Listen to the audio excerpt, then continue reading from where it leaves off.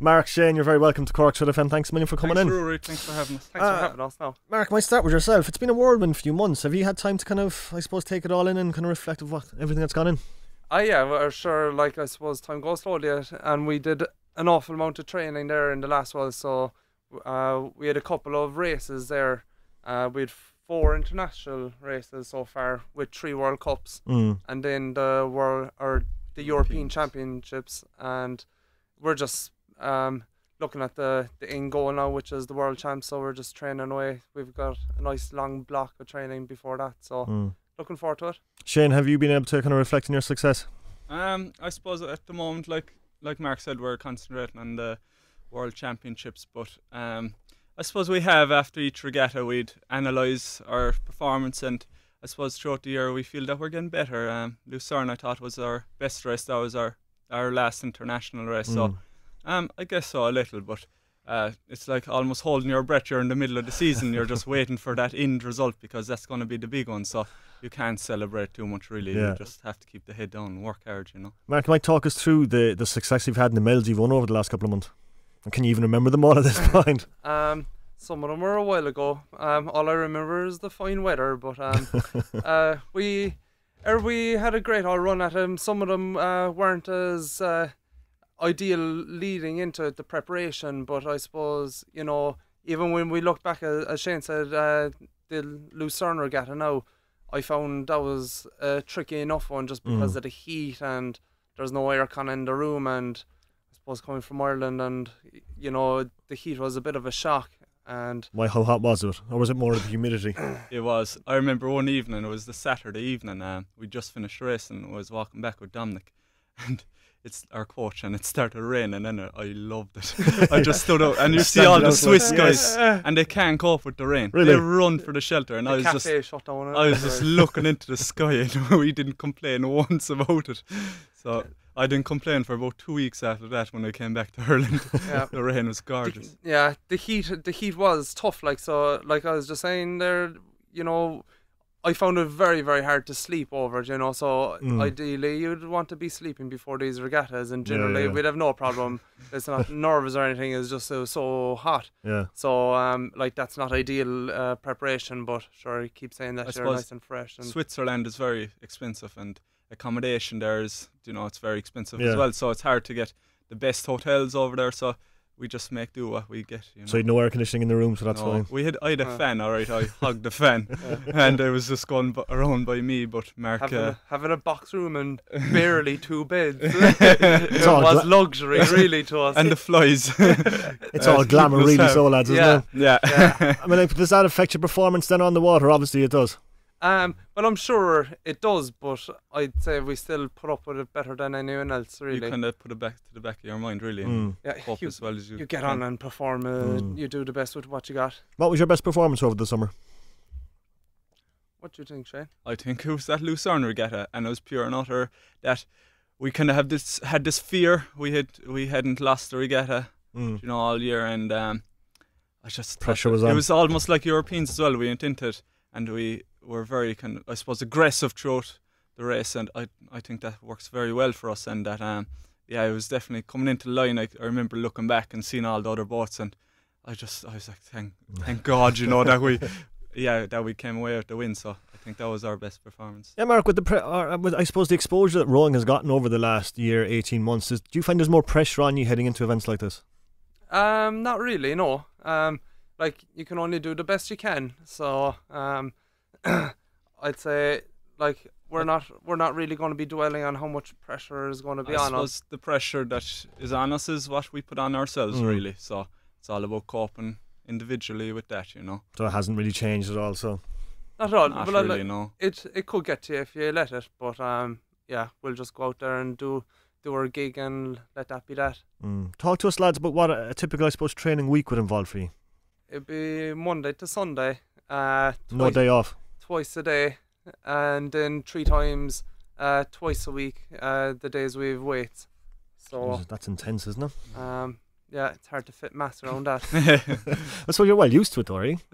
We are. I suppose we're at it all our lives, really, and every year we kind of add a bit more onto it. So the training load is getting more, I suppose. But you have to kind of increase the volume to get more adaptation, and then you're trying to row harder for longer for a longer period of time. So just try and get fitter, basically.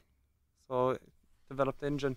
Excellent. I suppose with all the success the Skibbereen Rowing Club has had, I'd imagine the club is hopping with all like the new members and stuff joining. Definitely underage, yeah. I remember hearing reports in October when they were asking new members to join up that there was cars parked away along the road and there was two abreast in places, and it was a narrow road. But yeah, Sunday morning is hopping with youngsters, definitely, and there's a new school after opening in Skibbereen as well, so I know the Rowing Club is working with them, trying to get new members in. Mark, that must be great to see, I suppose, the next generation coming through as well. Absolutely, sure. You know, we look back on the older guys, they would have really led the way for us when we were young, and when we were the juniors. There's a couple of Olympians there, and you know, there would have been Timmy, Huge, Rich. They all would have been very, very good, and you'd always be looking up to them, trying to beat them and whatever. So it's it's nice to kind of be in the kind of best position of the best athletes in the club now, and trying to other skip athletes trying to beat us and trying to up the ante, really. You know? And are the kids coming up to you for autographs and all that kind of crack? At times, yeah. Regattas. We had our national championships out in Inishkara, I suppose 2 weeks ago now, and there was a lot of kids taking photos, and is that unusual for you to go from, like, you know, just being regular athletes to like kids coming up asking you for photographs? I suppose, I don't know, I feel quite lucky in that I saw Gary and Paul last year, and they've been all winter, you know, we go anywhere and people will be coming up to them, oh, I've never met a celebrity before, and taking selfies and or they were Snapchats looking around going, what? And yeah, I feel maybe after Europeans this year, I felt it kind of started maybe in Skibbereen, and it's people would start taking photos of me now as well, and an odd autograph here and there. So I suppose I was kind of used to it. You'd almost be weary at the start of it, thinking people are trying to scam you. Get your autograph what for do you want? a contract. Try to find the autograph for the checkbook, like. Yeah. Have you had any like kind of weird run-ins with fans or anything like that, or has it all just been quite civil? I know the fans they've been very, whatever. They've been very good. They've been very good, and everyone's very positive towards it. So we haven't drawn the wrong crowd yet. Yes. Speaking of the Europeans, how proud a moment was it for you to be standing on the top of the podium with the Irish flag draped around you? Oh, that was incredible. You can't get better than that, really. You know, I think it's what we race for, really. You know, just to have the green, white, and orange over our heads and around us and below us and above us, anywhere at all. We'll try and put a tricolour if we can. Yeah. I suppose that race was quite unique because we went out like the clappers, and we just kept going, and we didn't really ease off. And coming into the last period, I just kept telling Shane, you know, just we'll keep it nice and calm and relaxed, and just don't catch a crab. So a crab is kind of, don't catch crabs. It's like when the blade goes into the water at the wrong angle, and you could turn over the boat, so, and it'd slow down the boat as well. Looking back at that race, I nearly laugh every time I see it. I remember the first time we watched it, was coming back on the bus, and Paul got it up anyway, and he was watching it anyway, and he started laughing. It was because generally you take about 37 strokes per minute in the middle of the race, and maybe at the start you take maybe 40 strokes, but I think we didn't go below 44 or something. We took as many strokes as we could, and it just looked chaotic. It was just like order, you know, it was proper, you know, the organised chaos. Organised chaos, really. You had a comfortable win in the end, didn't you, though? We did, yeah, and it's all just trying to keep it clean at the end so we didn't mess it up. So, yeah, that was nice, alright, to be fair, you know. It was probably the biggest win we've had yet together, because I suppose we've been on the road now quite a while. I've been with Shane for a few years, and we came fourth at the World Champs last year, and then 7th year before, and then I was with a different pairs partner before that for a year or two, and then another one before that, but I've made them all quit, and Shane's been the robust fella to stick around with it. He loves the abuse, so keep giving it to him. He's not disagreeing with that. Don't open your mouth and you get on fire. He's a workhorse, yeah. And that was a great weekend as well, with Gary and Paul getting a medal, Denise getting a medal as well. Yeah, it couldn't have worked out better. Oh, it's great. I was delighted. Like, we were the first club. Yeah, we were the first boat to cross the line, and then we were up on the podium and we saw Denise coming in second, so it was fantastic, you know. Yeah, it was brilliant. And then I suppose, and then seeing the boys a couple of hours later, it was brilliant. And we really milked it anyway. So we had a great old time over there. To do it, I suppose. We did. Yeah. We were away for the whole month of May too. We had a regatta at the start. Then we went on a 2-week training campaign. So we were all working well together. We all knew that we were kind of in good shape, I suppose, and form going into the European. So I suppose the homecoming then when you got back to Skib was good. Crazy. Yeah. They went berserk. The burning of everything, yeah. Our fair play to Dave Long. He went up and collected us and he brought us all back down home safely. And I mean, like, no other country would get that kind of homecoming. Not at all, like, you know. And I suppose, all being from the same town as well. Skibbereen are always very good, but the other villages coming down the road, they're also like, they all have their bonfires and everything out, so they just tried to get the pubs open later. we got a little bit delayed, but that suited them fine.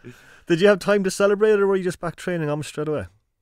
Jeez, we were nearly back training straight away, to be honest, because we had a regatta in 2 weeks, and we couldn't take the I foot remember off the actually gas, really.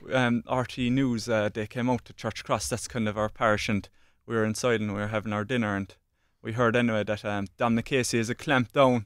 He wants the lads on the water at 7:30 in the morning. And we're like, Jesus, this is the first we hear about this now. So he did. He said, come on, back to work now. And so, actually, speaking of Dominic, talk to me about the importance that he's had in both of your careers. I suppose he was our club coach. I know Gary and Paul's dad coached me for a long time, and then Dominic and himself were coaching for both of us. But Dominic was always Mark's coach, and all the way up, really. So he got an Irish job this year then with Rowan Ireland. It was about time. And then he took us on, so we're delighted to have him now this year, and that, you know, it's going from strength to strength really with him. Yeah, he's been very good to us, you know.